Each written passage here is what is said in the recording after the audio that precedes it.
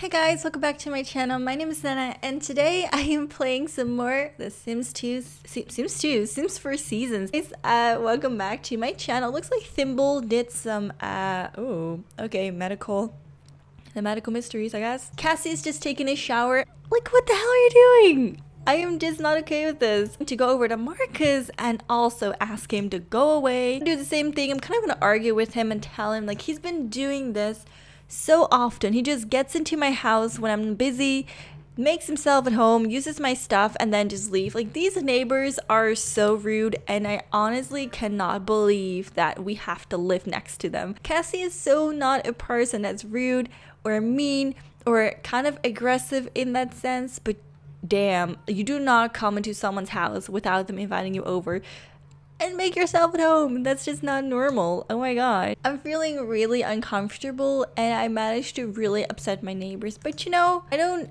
owe you anything. You come into my apartment, my domain, and you're doing whatever the heck you want. That's not how it's going to go with us. I'm gonna call from Miko asking if we perhaps wanted to take care of her kids for the day. She's meeting up with her ex-husband and the father of her triplet. I need a reason to get out of the house. Maybe spending some time with my, my nieces, my nephews will, it will do me well. The kids should be over soon. I'm definitely going to do something about these people walking into my house like it's their possession. I'm going to lock my door for everyone but my household members, and hopefully this stops the stalkers getting into my place. I'm also going to do a load of laundry, just kind of get everything done for the day, all my chores, so I can just focus on the kids and have a good time. And I guess they'll be over whenever. She didn't really specify a time, she just said they will be there shortly. Kind of like the basic things you would do, I guess, before meeting people. At least I would make sure that, like, I used the bathroom and I did like my chores, so I could just, kind of take those off my list of duties for the day. Other kids, and he just, whatever. Fuck it. It looks like Orion is actually asking Cassie for some advice. I got in a fight with someone at school about which void critter is more powerful. I said it was the Articorn, but he kept saying Centaur. Which one is it? The Articorn, of course. Oh my god, everyone is asking her for advice. Someone said eating dirt was okay, but someone else said eating dirt will make you die. Is it okay to eat dirt? Eating dirt is really unhealthy. Cassie has advised Orion affecting his character values, his emotional control increased, and Phoebe's manners increased. So it's nice they're actually helping out. I mean, it doesn't happen very often that we're, doing a good job like that. Like, I don't know, you know what I'm saying? It's a good feeling to know that we're doing something right. So I don't want to spend time with the kids indoors. I'm just going to check their needs real quick, make sure nobody needs the bathroom or anything. And let's go out. I think Cassie's going to propose to go out. Maybe the kids want to do something fun. Staying indoors is really not the most fun, so at least for children. I don't think many children would love to be inside when it snows. I think they all want to go outside and have snowball fights. Just a tiny bit. Nobody knows what happens. Okay. I don't think the city life is really meant for children. I think that personally, I don't see many places for children to play. However, I think we just have to make the best of it, and this is also one of the reasons that Cassie does not want to settle here, because she doesn't feel like there is enough for these children to do. Besides, this little place over here, there's actually, I'm gonna have them come here because this is like the only place that actually has like a playground, and there is a fountain over here which they can play in. Well, actually they can't really play in it, but you know what I mean. You know what Auntie Nenna's saying. Really nice. There's someone making music over there, and someone selling some drinks, and some pigeons. I actually really love the cool tone of the winter. I think it's such a relaxing vibe. Kids are out late. Oh my god. It looks like Cassie has decided to play the monster. I think she's playing the monster. Yes, she's playing the sea monster. She's playing with the kids. She's honestly doing a great job. She is a great auntie, honestly. She is just amazing. She's great. And the kids absolutely love her. And I can totally see her having kids in the future, honestly. But just right now, I don't think it's in there. She's obviously kind of worrying about her friend and funny things. So I told you that He was the ex of, oh my gosh, what is he wearing? He's the ex, Norris. I'll call him Norris because his first name is kind of like hard to pronounce. What the heck is their name? And he got Miko pregnant. He was dating Savannah and Cassie at the same time, having a triangle relationship with the best friends. The 3 friends had no clue he was dating one another, but he was seeing all 3 of them at once, and it was just the most ridiculous thing. Miko got pregnant and she got triplets. Like, I don't know how she did it, but she got triplets. I never cared much for the children, and it's really sad to see that. Luckily, neither Cassie or Savannah got pregnant, but they both ditched him. All of them ditched the dude, and now it seems like Miko is trying to patch things up between her and Norris for the sake of the children. She doesn't feel comfortable bringing her children around him yet because they don't really know their dad, but I think she's trying to make the first step into giving them a chance to meet their father.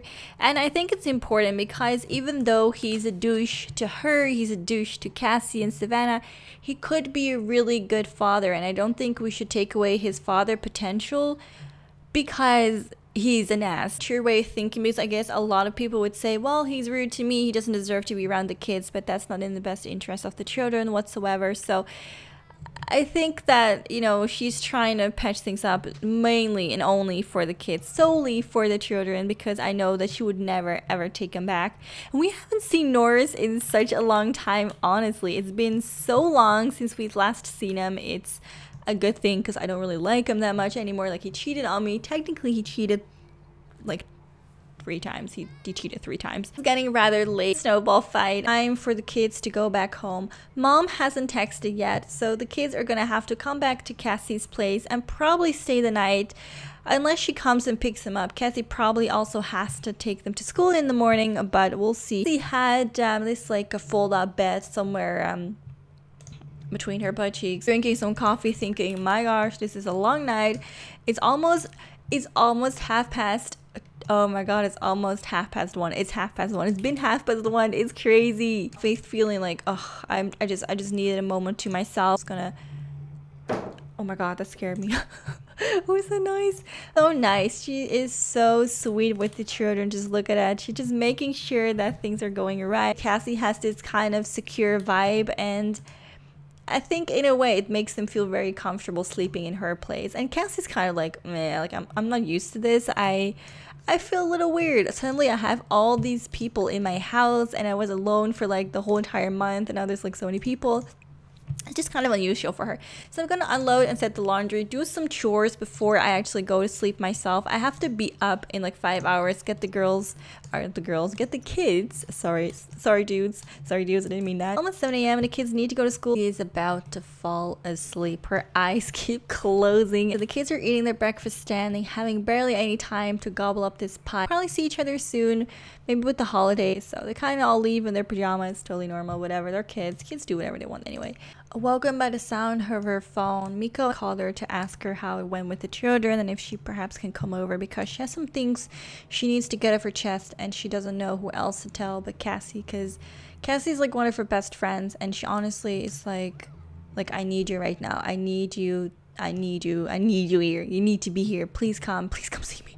I'm desperate. Make sure that everything is kind of taken care of. I'm gonna fill up the bowl for my kitty cat and clean the litter box. I don't really care much about the laundry. I honestly don't think it really matters much whether I do that or not, but as long as I kind of clean up the place. I told you, like, we need to have a clean place. Cassie loves being clean. Honestly, she just needs it. Okay, she needs it in her life. Don't judge me. We need a clean house. We need okay, I'll be okay.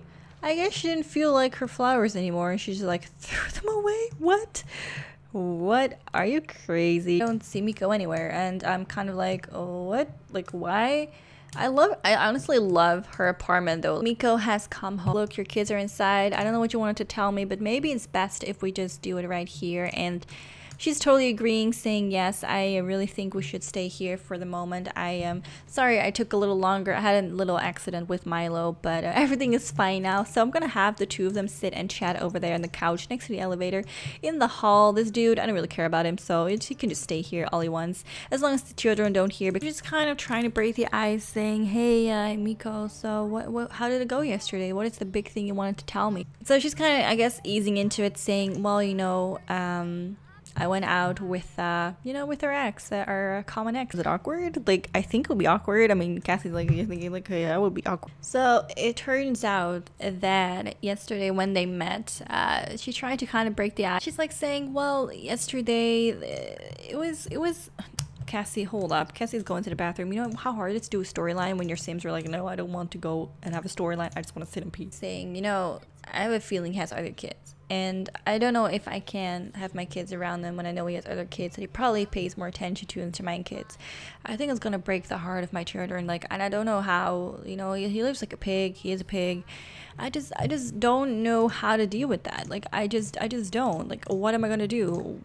How am I going to let my kids into this world of disappointment? Because that's what's going to be. It's going to just be full of disappointment and false promises, and he lies. He's just like he always lies.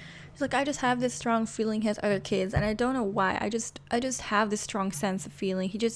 Everything around his apartment screamed children, and if he's not interacting with mine, then whose kids is it? And he's like, well, I don't know if he has any kids, but I do know that, you know, he was with Isabel, and I'm not saying anything happened, but, you know, maybe he got his new girlfriend pregnant. And two of them are kind of like, I don't know, trying to laugh it off and say, well, who would go with that sad dude? Like, who would want a baby from that sad dude? I guess the story is continuing on in one of the children's room. I guess he kind of had to come upstairs because standing in the hall talking for too long is just kind of like, nah, I don't know about that. Like, we're just kind of, you know, discussing the situation, wondering what to do. Because if he does really have kids, I can understand Miko's frustration, and I want to help her. I just don't know how, but I really want to help her. And Miko's obviously, like, she has all the right to be concerned, because you don't want your kids to grow up knowing that their dad doesn't like them, but he likes other children, and they don't even know their mom and pretend that nothing happened. And I know Cassie can't really give the best advice, but she promised her friend that she would try and help her out as much as she could. Maybe go and talk to him herself, maybe try to spend some time with him, and I don't know, like, do some detective work. When you're talking and you forget that your my microphone isn't on. Thank you guys so much for watching, and I'll see you guys in the next part. Bye guys.